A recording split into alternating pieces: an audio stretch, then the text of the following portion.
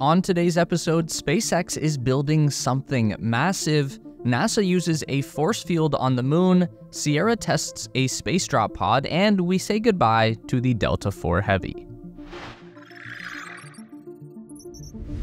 Hidden within a seemingly mundane pep talk for SpaceX employees, Elon Musk revealed something massive about the future of Starship.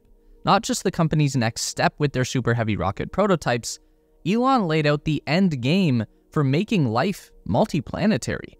We are working off a relatively simple infographic here, but there's a lot of subtle detail that reveals more than just what Elon said out loud. What we are looking at is the intended evolution of the already massive Starship through two new versions, each one increasing payload capacity and consequently thrust, propellant load, and of course, size. Version 2 shows a slight change over the current prototype. It's just slightly taller, with about an extra meter on the booster and an extra 2 meters on the upper stage. That 2-meter stretch on the ship stage allows for a significant increase in propellant load, which translates to an increase in thrust from 1,250 tons to 1,600 tons. This is playing a major role in getting the overall payload capacity up over 100 tons to low Earth orbit. Beyond the numbers, we can spot some visual differences in these renderings that seem to have been done intentionally. Starting at the nose, it looks pointier. There's a more dramatic taper down to the tip of the nose cone, and that's probably accentuated by longer and more narrow wing flaps up there as well. There's a similar trend at the base of the ship. The wing flaps stick out a little further, and we can see that the heat shield tiles definitely cover more of the ship's hull around the base. Below that, the interstage has been totally redesigned with significantly more room for ventilation during the hot stage separation. This is more of a Soviet-style interstage connection like what we saw on the old N1. We can also see that the booster's grid fins have moved down and further away from the interstage. If we had to guess, it would probably be safe to say that these changes to the booster have been made to reduce damage from the hot stage event, which should hopefully lead to better booster control on re-entry. And getting to the base of the Super Heavy, SpaceX is illustrating that they've removed the outer shield around the Raptor engines, probably just a best part is no part decision. Version 2 really feels like the intended baseline for a finished version of Starship. Version 3, however, feels like a monster by comparison. Going just by the numbers Elon gave at the presentation, V3 stands a total of 150 meters, which is taller than the current launch tower at Starbase. The V3 ship almost looks comically long at nearly 20 meters taller than V1, but it's being done for a good reason. Starship 3 will hold nearly double the propellant of current prototypes. And unlike V2, SpaceX is intending on increasing the V3's vacuum engines, doubling them from 3 to 6. This is going to push the thrust of the ship stage to 2,700 tons of force, which is more than double the current prototype. The result is going to be a capability to deploy over 200 metric tons to low Earth orbit, and with orbital refilling, that 200 tons can then be transported to the moon and all the way to Mars. Obviously, SpaceX has a long road to walk before they get anywhere close to this monstrous version of their Starship. Recent test flights of the V1 prototype have yet to even make a controlled descent, and the company is hard at work building more test articles for a busy year that will get the current version ready for use in time for the Artemis 3 moon landing scheduled for 2026. On top of that, the V3 will clearly need a more robust launch facility. A taller tower is a given, but with almost 3,000 extra tons of force at liftoff, it's not clear that the new deluge system on the orbital launch mount could stop this thing from blowing a new hole in the Boca Chica coast. Elon says the driving force for developing new Starship types, aside from achieving mind-numbing power, is to continue lowering the cost of each vehicle.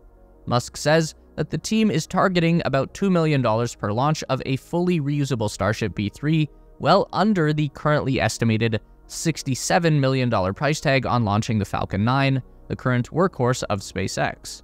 So while it's a little early to get excited for Starship B3 before V2 is even built, or before the prototype achieves its first landing, the idea of scaling up this dramatically while cutting relative cost so much is pretty wild. Lunar missions have many dangers associated with them before they even reach the surface, but There's one major issue that NASA needs to solve before we can really take up permanent residence on our moon, and that's the dust. Lunar regolith is made up of a high quantity of glassy silicates, and without oxygen or flowing water, there's nothing to erode the material and smooth it out, leaving coarse and abrasive shards like unrefined sand. To make matters worse, the dust is electrostatically charged, so you can't just brush it off, as the particles only cling on and cause more damage, and just like sand, it gets everywhere. Gaskets, seals, hatches, Apollo astronauts even reported allergic-like reactions after removing suits caked in moon dust, coining the phrase lunar hay fever. Later studies on the phenomenon showed that inhaling moon dust could lead to a whole host of lung issues. So, knowing this and glancing nervously at their upcoming schedule for Artemis crewed missions to the lunar surface, NASA dusted off an old idea: the electric curtain. Back in 1967, NASA engineers had the thought that an opposing charge could be used to simply repel the electrostatic dust particles much more safely than a brush or vacuum. The administration never got it off the ground for the Apollo missions, but since 2004, they've been perfecting a modern version called the electrodynamic dust shield. With a few well-placed transparent electrodes, the system generates a mild electric field that can repel moon dust from almost anything. Spacesuits are an obvious thought, but also delicate solar panels, thermal radiators, and camera lenses. Testing for the EDS has been running since 2019, when the system was installed in 12 test panels made of different materials and some modern spacesuit fabric, but the EDS has already made it to the moon as well. When Intuitive Machines sent their Odysseus lander to the lunar surface back in February, it carried a series of experiments with it, including several camera lenses equipped with a prototype of the EDS. Odysseus tipped over as it landed, but the IM team managed to gather data from a couple of functional experiments, including the new dust shield system. Going even further, NASA has planned for an EDS tech demo to land with a mission for their CLIPS initiative, slated for later this year, run by Firefly Aerospace. Moon dust is one of those problems that seems much smaller until your gear is losing its seal from particle infiltration and your astronauts are sneezing their brains out. So if we're going to actually set up a functional base on the moon, or really anywhere with dust and no atmosphere, we are going to have to get systems like the EDS up and running as soon as possible. It's the end of an era. The United Launch Alliance gave their Delta IV rocket a final send-off Tuesday, April 9th, as the venerable heavy-lift craft ignited its engines and flew into space one last time. The mission, dubbed NROL-70, was carrying a classified payload for the National Reconnaissance Office, which seems to have been some sort of observation satellite, and marked the end of not just the Delta IV Heavy, but the entire Delta family of rockets. The Delta IV itself has been flying since 2002 in various configurations, and even in the very beginning, it was a platform that was mostly given over to the US Air Force, although as time went on, non-military and commercial missions were taken on, especially after the United Launch Alliance took over the rocket from Boeing in 2006. Built on 3 common booster core segments and a 5-meter diameter upper stage, the Delta IV Heavy took the 826 kilonewton max thrust of the strongest medium variant and pushed it to 3,140 kilonewtons. The Heavy flew a total of 16 missions, one of which suffered a partial failure.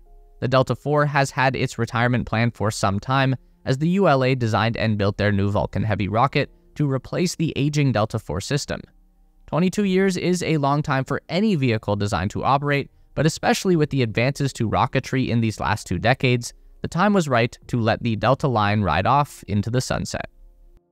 It sounds like something from a first-person shooter, but Sierra Space has announced that they are developing a cargo delivery system that could send critical supplies to battlefields and disaster zones anywhere in the world inside 90 minutes. It's called Ghost, and Sierra Space envisions it as a quick way to get prepackaged supplies into very remote places. The idea is for the company to place a large number of prepackaged and sealed pods in low Earth orbit. Again, these can be filled with things like disaster supplies, medicine, emergency food, and even weapons and equipment. Once called, the system activates the closest pod and begins decelerating. An umbrella-like fabric heat shield will protect the payload while a deceleration device slows down its orbit, and the whole thing falls to within 100 yards of the design coordinates. And this isn't just a concept. they've already completed the first drop tests last month. The testing included terminal velocity testing from 2,000 feet up, which basically means that they dropped the payload capsule without a parachute to test how tough it is and how it falls. From there, they tested a standard parachute deployment at 4,000 feet, and then finally a fall where the shield separates on the way down, allowing for a different landing profile. Ghost capsules have an expected lifespan of 5 years, so the system is meant to be a sort of contingency plan that will work best if they have enough in orbit to cover the potential need. Sierra Space is the company behind the new Dream Chaser spaceplanes, due to be tested on the next ULA Vulcan launch, and that's because they don't have a rocket of their own yet, if they ever will. But with both SpaceX and Rocket Lab in the planning phases for a reusable system on a much larger scale, it's clear Sierra saw this need and decided to fill a part of the market that they could handle. Sierra might not be able to fly a Humvee across the world like SpaceX plans, but they can have something small ready to go and land in any area with or without a landing facility within 90 minutes. Clever as usual, Sierra.